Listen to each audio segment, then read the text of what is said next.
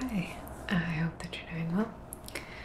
Since we are discussing World of Warcraft today, specifically the Burning Crusade, I thought where better to film than at my own gaming station, in my chair near my computer with my WoW posters up on the wall. So yeah, let's get into it. So today we're discussing the Burning Crusade, which was the first expansion pack of the World of Warcraft gaming franchise on the computer. It came out on January 16th of 2007. I was a junior in high school, and this expansion was really historic and monumental at the time because it sold almost 2.5 million copies the very first day that it was released, which was the largest PC gaming release ever at the time, and it was by a wide margin as well.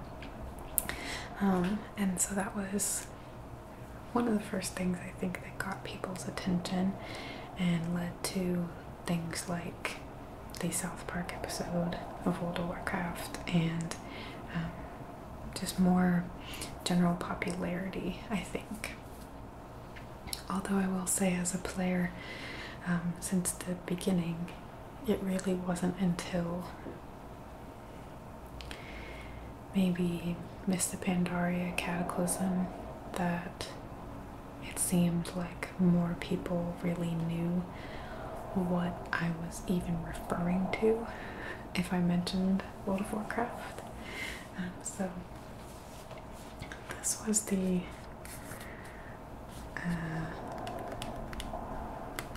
case.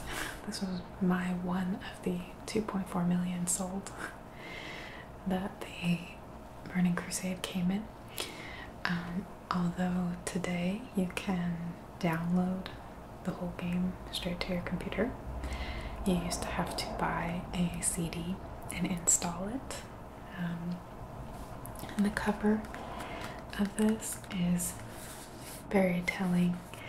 It has a little embossed Janai over here and a blood elf here, and these were the two new races that were released with this expansion pack. So previously blood elves did not exist in the game as a playable race, nor did the Janai. The Janai were added to the Alliance faction, and the blood elves were added to the Horde faction. And this was also very special for players because Janai were the first Alliance class who could be shaman. Previously it was only the orcs, the trolls, and the tauren, which are all Horde races, who could be a shaman. So now this brought capability for Alliance players to try out being a shaman. And similarly, blood elves became the first Horde class to be paladins. At first, they were only humans or dwarves, which, according to the lore, makes a lot of sense. But I definitely wasn't against this. I actually became a Janai shaman and enjoyed it quite a lot. I still am a shaman, but I faction hop often. Back in the beginning, there was no such thing as transferring your character, whether that's from Horde to Alliance, Alliance to Horde, from one server to another server. That was not an option. So people tended to be very loyal to their faction. People who were on the Alliance tended to see themselves as the good guys and the Horde as the bad guys, and people who were on the Horde were very proud to be Horde and kind of saw the Alliance as like pansies. And there was like a huge feud between them, which led to a lot of the t-shirts in my closet, including Friends Don't Let Friends Play Alliance, and I have a few that are Alliance based and a few that are Horde based. Personally, I started Alliance as a gnome rogue, but when the Burning Crusade came out, having that Janai Shaman option, I actually didn't make my Janai Shaman until Wrath of the Lich King, which was the expansion following the Burning Crusade. But so that we can see here, we have the male and female Blood Elf Paladin in full gear. So they have the very Paladin-esque look with the shoulders and wrist guards especially. Has that very valiant look, and it still sort of fits into the Quel'Thalas, Silvermoon City type vibe, which I think was really cool, and I feel like they did a really good job of incorporating these looks to still match the game and not look like it didn't belong, even though in terms of the lore it didn't belong. And then down here I have a picture that is actually my Janai Shaman, and this is in Wrath of the Lich King, because as I said, I didn't make mine until then. But here are the examples of what these new playable classes and races looked like. So that was definitely a cool thing that people were excited about or angry about. So in the Burning Crusade, the overarching storyline includes a powerful army called the Burning Legion. The Burning Legion is endless. Whenever the bodies, forms, souls of the Legion would be slain, they would essentially reincarnate in this other sphere of the world, a whole nother planet and realm. So they technically could never die. You could never really beat the Burning Crusade. And the leaders of the Burning Crusade were mainly Janai. So there was a group of 4 Janai. Archimonde, Kil'jaeden, Velen,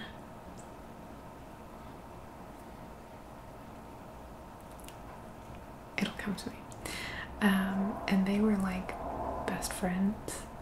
They were all very positive and good and happy people, and they led their kind with grace and compassion, and they were very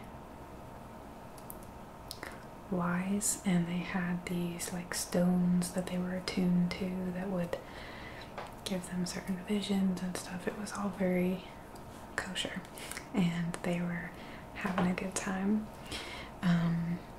However, and I should mention that they came from a different world altogether.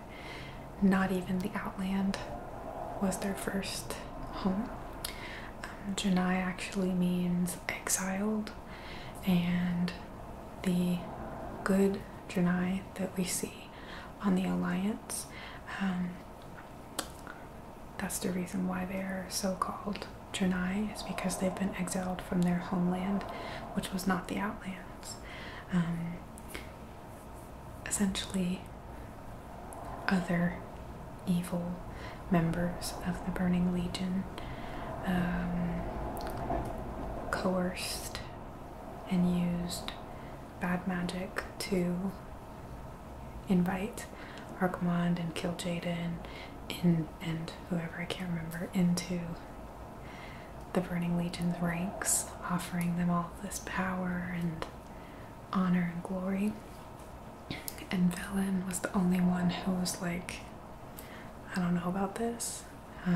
So he ended up actually saving as many people as he could from the Burning Legion, and their ship crashed in on Outland. So meanwhile, in Outland, well, this isn't really meanwhile, the Janai come to the Outlands and start kind of making it home, because what else can they do? They have successfully evaded the Burning Legion, and meanwhile, this is really meanwhile, Archimond and Kil'jaeden and all of the Janai who stayed become members of the Burning Legion. So they look different. They kind of become evil. They just want power, and they're not really like true Janai anymore. They're not in look, in emotion, and spirit. They're different. They belong to the Burning Legion now. So they're back there doing their thing. Velen takes a bunch of them and crashes into Outland, where they start making their new home, because they can't go back to their home planet, which is Draenor, or else they'll run back into the Burning Legion. So the whole point of the Burning Legion comes from a guy named Sargeras, who essentially wants to dominate and kill every world that exists, and there are a lot in the whole World of Warcraft, the universe. So they're still going to be hunting Velen and the Janai for years and years and years and years to come. Velen does everything he can to hide and conceal them in their new land, and they live peacefully alongside the Mag'har orcs. So this is a map of the Outland. We've got Hellfire Peninsula, Taraka Forest, Shadowmoon Valley. Netherstorm is these floating pieces, Blade's Edge Mountain, and Zangarmarsh. So over here in Zangarmarsh is mainly where the Janai are, and over here in Hellfire Peninsula, which shares this border with Zangarmarsh, is where the Mag'har orcs are. And they respect one another, they respect one another's traditions, and they don't bother each other. They just live in harmony. They're aware of one another, but they're not actively engaging with one another.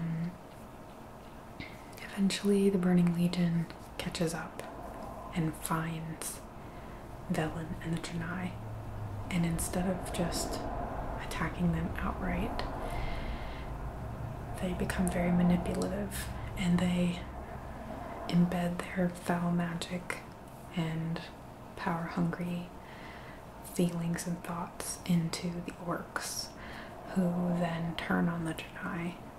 So they essentially start a war intentionally, and they just ruin the orc colony that was there.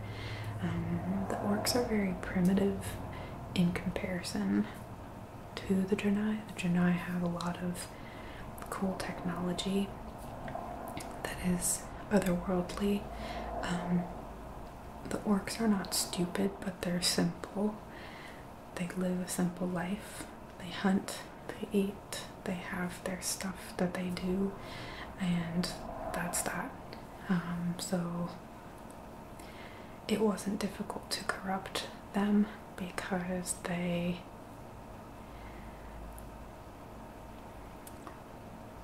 were kind of gullible, I guess. So yeah, Sargeras and Archimonde and Kil'jaeden. Maybe Sargeras is who I was trying to think of. They infiltrate the orcs deceptively and sneakily.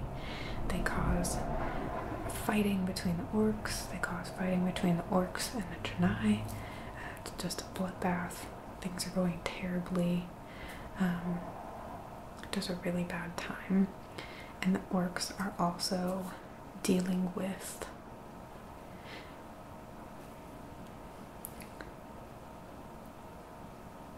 like desecration of their own kind. They're turning into these foul green beings when they used to only be like tan and brown, those kind of colors. But they've been tainted with foul magic, which is the Burning Legion's magic. So meanwhile, back on Azeroth, which is where all of the first World of Warcraft takes place, the Eastern Kingdoms and Kalimdor, a lot of stuff happens, and eventually this portal is opened, the Dark Portal, which allows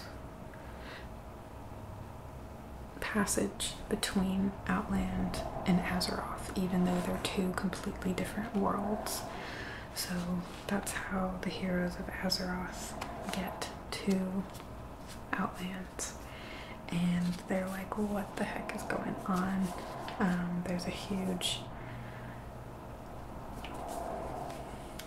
There's a lot of trouble, especially because the orcs don't even realize that they're being duped, and it's really sad and difficult. In this book,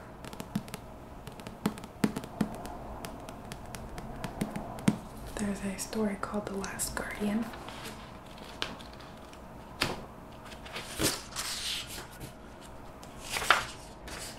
Starts on 381.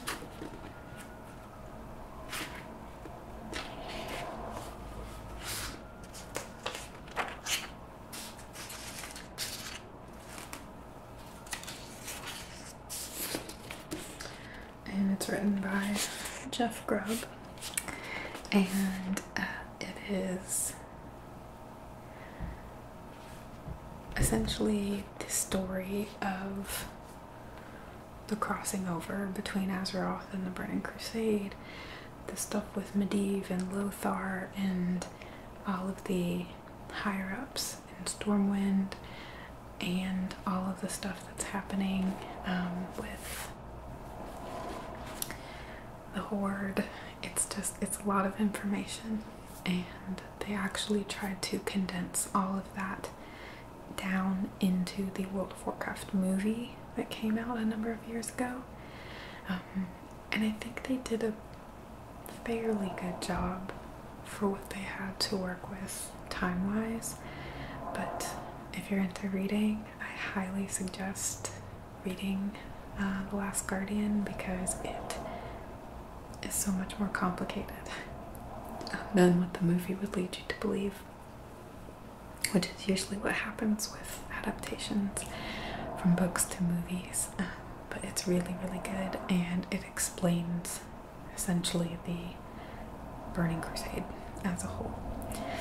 So in terms of actual playability, though, not just the lore, There were a few other new things that came along with the Burning Crusade, other than access to the Outlands and the new zones, the new races, pallies and shamans being cross-faction playable. There were also a lot more happening with PvP, so they introduced the ranked ladder system that we have still today with 2v2, 3v3, and 5v5 arenas, and this is when that started really becoming big. There are still annual, and I think they're every quarter, competitions where the best arena players duke it out. They're pretty fun to watch, but they're super fast paced, so it's kind of hard actually to follow along all of the time unless you know a lot about the game, I guess I should say. So arenas came into play. They also added the Eye of the Storm as a new battleground, which was cool. As far as arena maps go, they added Ruins of Lordaeron, which is in the Undercity. They added the Circle of Blood, which is in Blade's Edge Mountains, and they added the Ring of Trials, which is in Nagrand. So those were 3 arena maps that were brand new, that people were really starting to enjoy and like playing on. And this was a really big shift because previously PvP was mainly just out in the world. If you played on a PvP server, that meant that at any point in time, if you ran into someone from the opposite faction, you guys could fight to the death. And there were a lot of incredibly talented players out there. My favorite was a rogue named Buddhist. He was like my, muse. I was nowhere near as good as he was, but I used to love watching his montages of killing people, ganking people, I guess I should say. And although arenas and battlegrounds were picking up more, Blizzard still did include and encourage, I guess I should say, world PvP as well. There were, I think, 3 areas. In Hellfire, you could do the fortifications. In the Grand, there was Hallo, which was like King of the Hill kind of style. And then in Taraka Forest, it was kind of similar. So in those 3 areas, there were intentional PvP zones with objectives. You can only do certain things if your faction was in control of the zone. There would be certain times throughout the day that would kind of like be initiated, like, okay, the battle at Hallo is about to begin, and anyone could go over there and fight, and that was pretty fun as well. Although it did kind of seem like people more enjoyed random world PvP, not as much the intentional. So intentional world PvP. I feel like in later expansions, Blizzard kind of reverted to keeping that sequestered a bit. They did have Wintergrasp in Wrath of Lich King, which you walked into to join. But even that now is a queuable thing, like a battleground. It's like an epic battleground, I think they call it. So yeah, I guess that's the majority of it.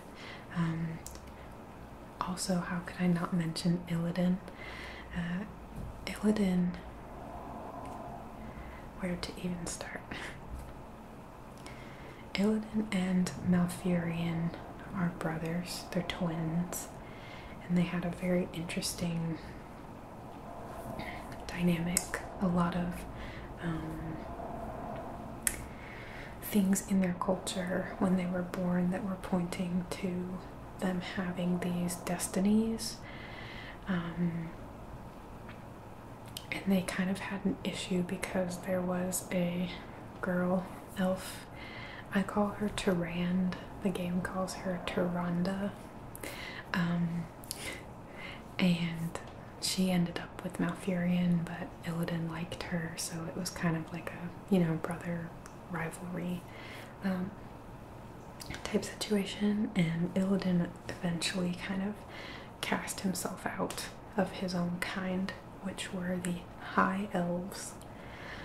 The High Elves were a long time ago, and this was all a long time ago as well. Like the whole situation that started with the Naaru, the Draenei, and the Burning Legion and all that.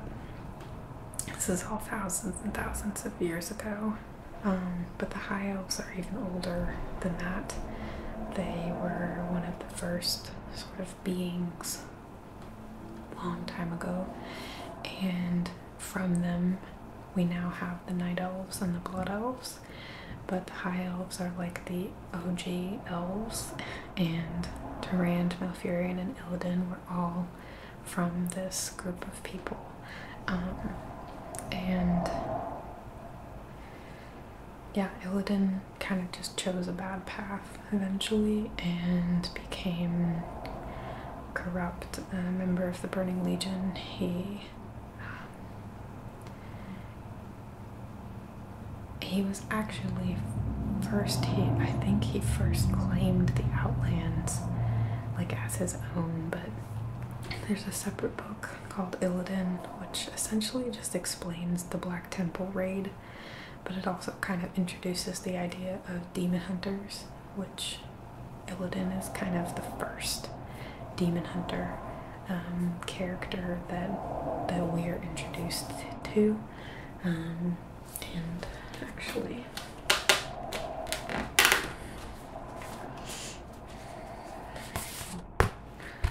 this is him here. This guy has horns and everything, and you can kind of see in his body how he was an elf previously, but has been corrupted over time and by his own decisions.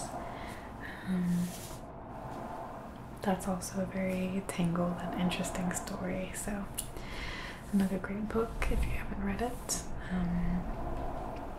But yeah, Illidan conquered the Outlands, and so he was kind of like the head person in charge there. And so that caused a lot more in like the PvE scene, raiding the Black Temple and all of that was also very interesting. In terms of the zones, I think Netherstorm is probably my favorite, just because it's very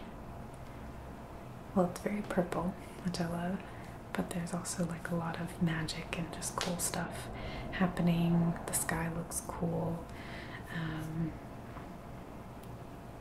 I like the dungeons and the raids and everything that were out there. I also really liked Sangamarsh. That's more my aesthetic, I guess, is the kind of warm, magic-y, pretty zones. I was not as big of a fan of Hellfire or Blade's Edge Mountain because they were, even Shadowmoon Valley, they were all kind of just more barren and bleh. They looked like a desert or just not very pleasant. So yeah, I think that if I was to play classic Burning Crusade, which is coming out pretty soon, I think it's in beta at the moment, I think that would be what I'd be looking forward to most, is making a Janai shaman to relive that glory and questing in Netherstorm and Zangarmarsh. So I hope that you enjoyed this little blast to the past with the Burning Crusade, and yeah, Loktar Ogar.